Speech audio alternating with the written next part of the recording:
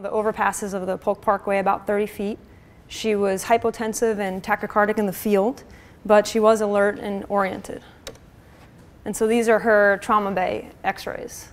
So probably most of you can see that they're not, if you're used to looking at x-rays, these are not perfect x-rays. There's some radio opaque stuff in there, but this is pretty much the x-rays that you'll see in the trauma bay.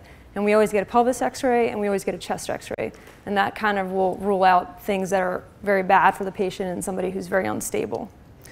So one thing you'll probably notice right away is this is one part of the hemipelvis here, and then this part is a lot higher than the other. And you can see here, she's got fractures here too. This is another x-ray from the trauma bay. So anybody know what kind of fracture this would be? Just broadly? No participators? Okay. So it's a pelvic fracture, and then we describe pelvic fractures in three different types, and this is the vertical shear type. This is probably the most dangerous pelvic fracture. This is one of the ones that has the highest rate of mortality, and it's anywhere up to 25%. For you to get a fracture like this, you had to have had a lot of high energy through the body to be able to break the pelvis and lift the pelvis up like that. And one of the ways in which people have high mortality is there's a high risk of bleeding and hypovolemic shock.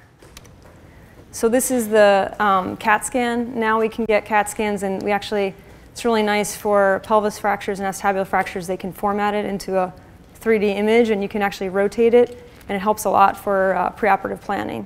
So you can see here she's fractured through her sacrum, and these little holes here are where the nerve roots come out. So she actually has a fracture through where the nerve root comes out. This is a high risk of having nerve injury, and you can see her rami fractures really well, and you can see on here that she has a lot of vertical displacement, which is why they call it a vertical shear fracture.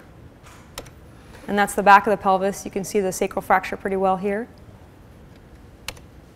So when we talk about pelvic ring injuries, we talk about three types, and it's based on the mechanism of injury. So the first type is an anterior posterior compression. So I have a pelvis. So if you get hit in the front, anterior to posterior force, the pelvis wants to rotate out or externally rotate. And so you can have varying degrees of how much the pelvis wants to rotate. And if it's a really bad fracture, the strongest ligaments in the body are these posterior sacroiliac ligaments. This is a sacroiliac joint. If the pelvis externally rotates a lot, you'll break through that ligament and your entire hemipelvis will rotate out. The other type of fracture that you'll get, so that's kind of like a saddle injury. If you're on a motorcycle, you get hit from the front, your symphysis tears, and if it's really high energy, your whole pelvis will externally rotate. Another type of injury is if you get hit from the side. So we see this in two types of people, either high energy injury, somebody gets hit by a car, or little old ladies who fall, they fall on their hip, and they get these lateral compression fractures. So instead of the pelvis externally rotating, the whole thing caves in and it internally rotates. And then the third type, probably the most dangerous type, is what we call these vertical shear fractures, which is what the patient had. And that's usually from a fall or a jump. Your whole lower extremity gets hit on the ground and your whole pelvis rotates up. And those are probably the most dangerous because they're rotationally and vertically unstable. So I think some things that you can take away in the field when you see patients that might have a pelvic fracture is just to be suspicious for it. Because if you're suspicious that someone has a pelvic fracture, you'll know that this is probably somebody who's had a high energy injury, who probably has a lot of other injuries, possibly visceral injuries or lung contusions. So if they're awake and alert, which oftentimes if they have a bad pelvic injury, they're not because they've had head trauma, they'll be complaining of groin pain. They might have limb shortening, limb-length discrepancy. Their limb will be rotated. So those are things that you can look for and say this patient might have a pelvic ring injury. The other thing, which can take a while to develop, although if they're bleeding a lot, they can have a pelvic swelling or pelvic hematoma or scrotal swelling. So if you see any of those things, you should think that maybe this person has a pelvic ring injury. And one thing that you can think about when you have pelvic ring injury is that they're probably going to have a lot of bleeding from their injury. And so this is just a chart of how many units people need to be transfused that have pelvic ring injuries. And this anterior posterior compression injury, the type 3, is the one that's associated with the most hemorrhage. So there's some things that you can do in the field that can actually help to decrease hemorrhaging and stabilize them before they even get to the hospital. So I don't know if you guys talked about this today yet, but Does anyone do pelvic sheeting in the field? Does anyone know what that is? Oh, you just learned it? Okay. Do you guys do it in the field or no? No? So that's actually something you can do very easily, and you really don't need much other than a sheet. They have these binders that are pretty expensive that they use in the military, but you really only need a sheet. And if you don't have a sheet, one thing you can do to close down the pelvis, and I do it in the operating room all the time to help with my reductions before I prep and drape them, is just to internally rotate the legs. That will close down the pelvis a lot, and you can just tape them there or put a sheet around them if you don't have enough to put a pelvic binder on. So this is how we would sheet in the emergency room. So you basically take a towel, a sheet that's in thirds. People pull on either side, and we put these clamps on. But if you don't have clamps, you can tie a knot or wrap it around. You don't need to put clamps on. And the biggest thing is where to apply the pelvic binder, or the sheet. So it should be over the greater trochanter. A lot of people apply it over the hips because it seems like it should be over the hips. But if you really want to put a force through the pelvis, it should be over your trochanters. And a lot of people, I remember in residency, we have like the interns by themselves in the ER. And these are people that have a lot of other injuries. They're very sick patients. So putting a pelvic binder on or a sheet, no one's ever going to fault you, even if they don't have a pelvic ring injury, if you put the sheet on properly. We had a patient who had a diaphragmatic hernia, and the interns put on the sheet, but they put it up by the ilium. So they got x-rays before the sheet and x-rays after, and they had herniated the abdominal contents into the chest cavity. So if you're going to put it on, and the one thing you can remember is that it has to be over the greater trochanters. So does anyone know what that does to how it works? What's that? Right, so it closes down the pelvic volume. So you can bleed up to 4 liters into your retroperitoneal space. And so if you have venous bleeding, and I emphasize venous bleeding, you can cause a tamponade if you can close down some of that pelvic volume. So there's people have a 70-kilogram male has about 5 liters of blood, so you can bleed almost your entire blood volume into your pelvis. So if someone's hemodynamically unstable and you think they might have a pelvic ring injury, then there's nothing wrong with putting a sheet on. So this is just an X-ray. This is a pretty bad pelvic ring injury. They've externally rotated their pelvis, and they actually have a SI joint dislocation. So this is that APC3 that we talk about. That's the one that's most associated with hemorrhage. This is before the sheet was put on, and this is after the sheet. So it can really close down the pelvis. So does it always work? No. There's sometimes when it won't work. And one of the times, most importantly, when it doesn't work is when you have arterial bleeding. So if you have arterial bleeding, one of the algorithms that we use in the ER is if somebody comes in, they're hemodynamically unstable, the first thing you want to do is you want to give them some fluids, just some normal saline. That usually will get their pressure up. If it doesn't, the general surgeons will do it fast, because one of the reasons you might be bleeding into your bleeding and you can't see the bleeding is because you're bleeding into your belly. If that's negative, then another reason is that you're bleeding into your pelvis, which is also why we get the pelvic x-rays. So if you have a pelvic x-ray and someone has a pelvic fracture, you are hemodynamically unstable, the first thing you'd want to do in the ER is put a sheet on them. If the sheet doesn't work, it's probably because they have arterial bleeding, which you can't tamponade. So what we would usually do then, hopefully, is that we'll call interventional radiology, and they'll go to interventional radiology, and there'll be a large bleeder that they can usually coil or embolize. The other time that, and this is probably one of the most life-threatening injuries in orthopedics, is an open pelvic fracture, meaning they have a pelvic fracture and they have some sort of wound. And it usually looks like this. It'll be a groin wound, something like that, and you can't really stop the bleeding. Nothing's going to tamponade it. So if you see that, that person really needs to get to a hospital quickly, because those are the ones that can bleed out in the field. And the best thing to do if you see it is to pack it as well as you can, and try to give them some fluids and resuscitate them. If interventional radiology isn't available, there's something described, although we don't usually do it anymore, it'd be pelvic packing. You have to actually open up the pelvis and start putting lap pads in. I've never had to do that. We try to avoid doing that because that will also cause bleeding. But that's another option if interventional radiology is not in-house and not available. So this is a patient of mine. This is an arteriogram done by interventional radiology. And you can see here, these are the iliacs. And then you have the external iliac and the internal iliac. And you can see here there's bleeding from this vessel. That's the superior gluteal artery. And that's probably the most commonly injured vessel with a pelvic fracture because it comes out right through this little notch here, this sciatic notch. And you can imagine a lot of pelvic fractures, a lot of acetabular fractures have shards of sharp bone that break right there. So oftentimes they'll have superior gluteal artery injuries, and you can't put a binder on and stop that bleeding. The only way you can stop it is if interventional radiology can coil the artery. And this is just another example of that superior gluteal artery going right through the notch, right near the bone. So does every patient need to be sheeted? We see a lot of pelvic ring injuries. I don't sheet 90% of the patients. The only people that really need it is if you think they have a pelvic fracture, they're hemodynamically unstable, those are the people that need a sheet. Not every pelvic fracture is unstable and not every patient needs to be sheeted, but what I would say is if it's properly applied, nobody would fault someone for coming in with a sheet on. So back to our patient. So this is a vertical shear pelvic ring injury.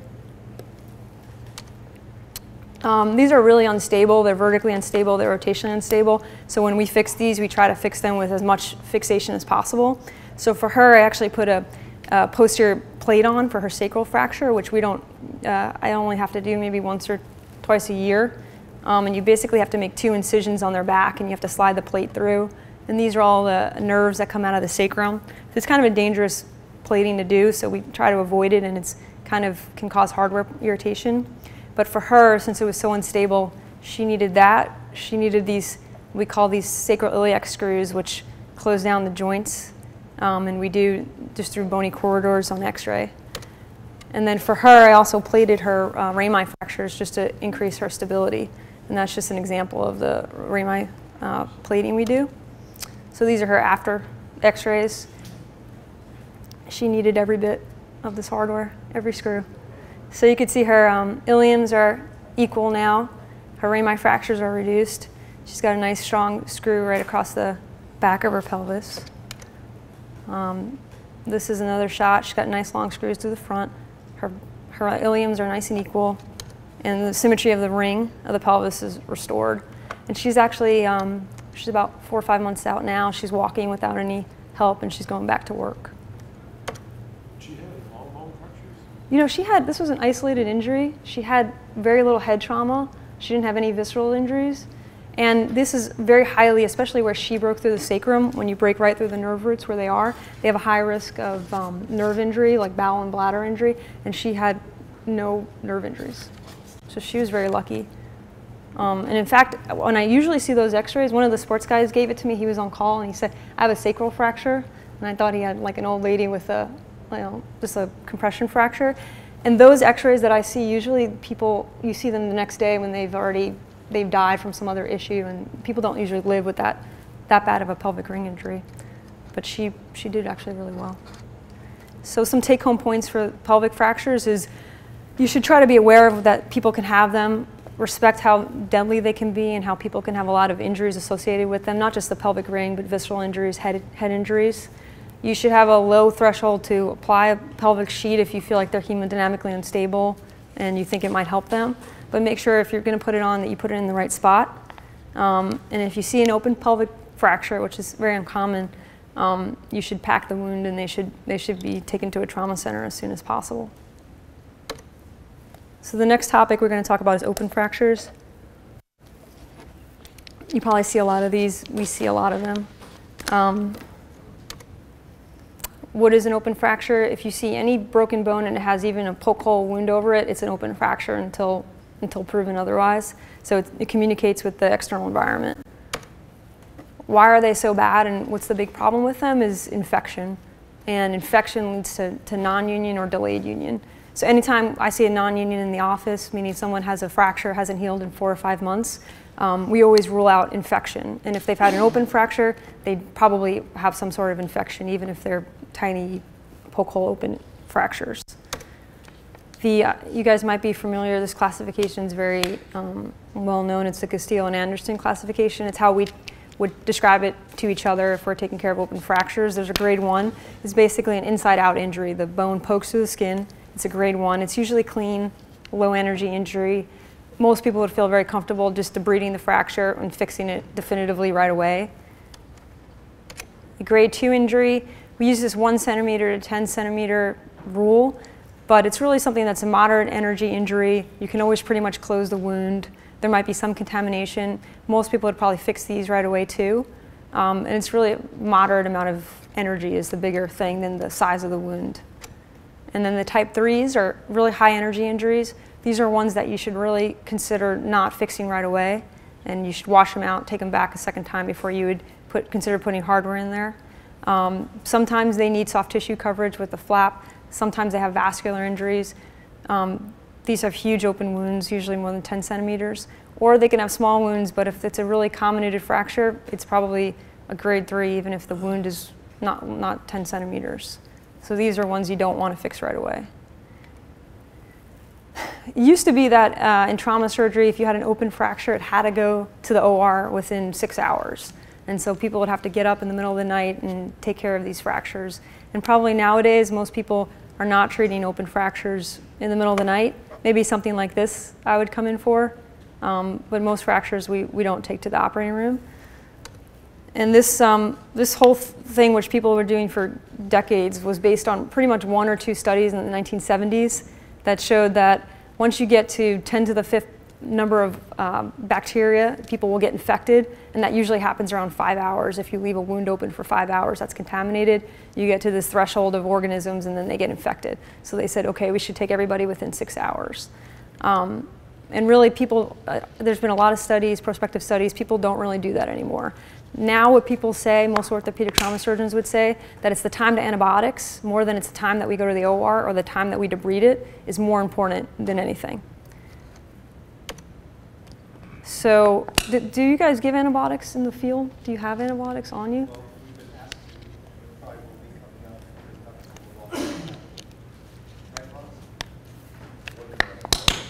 2 grams of Mancet, I think once. So I think that would be good. There's a lot of orthopedic trauma literature now. This is just one study from the major journal that we use, and they looked at just grade 3 open fractures, and that's probably who really needs it. The more open fractures, a Polk hole open wound probably, if you waited till you got to the ER, wouldn't be terrible. But they noted that if you waited more than 66 minutes, they had about 200 patients in the study, that they had an independent risk factor for getting an infection, and this was grade 3 open fractures. So a lot of people are going to be in the field more than an hour before they get to the hospital. So it might be helpful if we could administer antibiotics as soon as they have an IV line. And this is another study that looked at infection rates, and you can see once you get past the 60-minute mark, the rate of infection starts to go up. So some other things you can consider when you see open fractures, you should try to splint any open fracture, any fracture that you see. Make the limb look straight and put a splint on. Traction splints, orthopedic surgeons don't really do it, probably not necessary. Even the orthopedic literature about traction before we operate on people, we're putting less and less traction on, so probably not necessary. But a lot of patients come in and have small vascular injuries, intimal injuries, so the less moving around of the fracture that you can do as soon as possible, the better. So I would say everybody who has a fracture should try to be splinted in some way. Open fractures, if they're going to bleed a lot. Most of the bleeding's from the bone, so usually just a compressive wrap would probably be fine. The only time I would say to use a tourniquet is if you have, what looks like arterial bleeding, but most bleeding probably would be stopped with just a compressive wrap. And then if you see any bone that's outside the skin, or bone that looks questionable and there's not a lot of soft tissue attachments, I would definitely save it and let us throw it out if we don't want it. To be honest, we do throw out most of the bone that we get from you guys, but there's certain instances where we will use the bone. This is one of probably the most classic examples. This is the talus bone in the ankle, and there's really no good substitute for the talus. So even if we find it on the street somewhere, we would want it, and we would put it in betadine, and we would put it back in. Because I'd rather have an infection with the talus bone that has some necrosis than no talus at all, because there's really no substitute for it. So just give it to us and let us throw it away in the OR. And that's an example of this extruded talus that we would fix and put back in. Here's another one. So this is pretty classic, and we'll put these back in and we'll fix them. So some take-home points. But you're not asking them to put it back in. You just want to put it in. You can put it back in. That's fine. I'd be fine with that. I'll take it out. I'll scrub it. So some take-home points. I think it would be ideal to have antibiotics in within 60 minutes would be the best thing, and most of the time they're not getting in the hospital in 60 minutes. If you see an open fracture, really any fracture, you should splint them. It'll decrease the soft tissue damage. It'll decrease the likelihood of having additional soft tissue damage or additional arterial injury or intimal tears. And any bone that you see, you just preserve it. One last topic I wanted to cover, which was the concept of damage control orthopedics. Does anyone know damage control from, it comes from the military, from the Navy. So it's the concept that in the military that a ship can absorb damage but still maintain its integrity, still maintain the mission, and that it can be fixed at sea and still function for the mission. So damage control trauma in general came from general surgery trauma, and then orthopedics adopted it in the 1970s. In the 1950s was the first time when we started having femoral nails and tibial nails, and we started actually not keeping people in traction for 6 to 8 weeks until the bone healed, and we started fixing things. And Kushner was the first person to come up with a nail, and he was a German fighting in World War II. And so then the pendulum swung that we fixed everything right away, and we called it early total care. And if you had a femur fracture or tibia fracture or bilateral femur fractures, we would be in the OR until everything was fixed. And then what we noticed was that people were starting to develop a bunch of different problems from it. In particular, when you ream these femurs to get these nails in, there's a lot of fat in the canals, and the fat would get into the bloodstream and go to people's heads, and people would get emboli, fat embolism syndrome. So when we started seeing that, then the pendulum swung back to where people weren't going to the OR, and they'd say, you're too sick to go to the OR. And so I think now it's kind of, a lot of times we'll say we're too sick not to go to the OR, but there are a select few people who are in what we call in extremis, and they can go one way or the other, and us taking them to the OR can really push them to go into, have problems with their breathing or head trauma. So most of the time we do take people, because we have 2 trauma rooms in the OR every day, and we like to fit it into our schedule, and we want to get people in, but sometimes it's better to wait. So the concept of damage control orthopedics was that we limit early surgery for musculoskeletal injuries in these so-called patients in extremis, or these unstable polytrauma patients. So there are a select group of borderline patients who subjecting them to more blood loss and more operating room times not healthy for them. So damage control orthopedics, you want to control bleeding. In terms of damage control in general, you want to decompress any head bleeding or any bleeding in the thorax. You want to decontaminate wounds. You want to splint fractures or put them into traction or X-fixes. And you want to get them back to the ICU as soon as possible. And then we'll plan for our definitive surgery in a few days. So this is concepts from this first hit. So the first hit is their trauma. And what happens is you'll have the inflammatory markers that go up in the first few hours from their injury. And if you look at labs from someone who's a trauma patient or someone who is in septic shock from infection, a lot of the labs are the same. They respond the same way. Your white count goes up, your ESR, CRP, those are markers of inflammation, go up. And there's a thought that if you get to a certain threshold of markers and inflammatory markers, that it can be fatal. So sometimes, you know, it's Monday morning at 7 o'clock and we have a room and we have a polytrauma patient we want to fix, and we're in this area right here. Their inflammatory markers are at their highest, and maybe we shouldn't do surgery on them and increase their inflammatory markers and get them into this region. Maybe we should wait a couple days until that goes down. And so that's the body's natural response to trauma. And when you get into this region, you can get multi-system organ failure, ARDS. And so the second hit is the surgery. And so you can take someone who could be on this curve and start to have decreased inflammation, and what happens is they actually have an exaggerated response from the surgery and they start getting more inflammatory markers. And if you want to fix everything and start ringing their canals and start putting nails down, you can actually put them into this area here if you try to do early total care too soon. And then that can result in death. So some ways that we do damage control in orthopedics, one thing that I'll do definitely with pelvic fractures or acetabular fractures is I'll put them in skeletal traction and I'll just hang 20 pounds of weight off of them or 30 pounds of weight off them just to get everything aligned. It'll decrease the bleeding, it helps with pain until we can take them to the OR.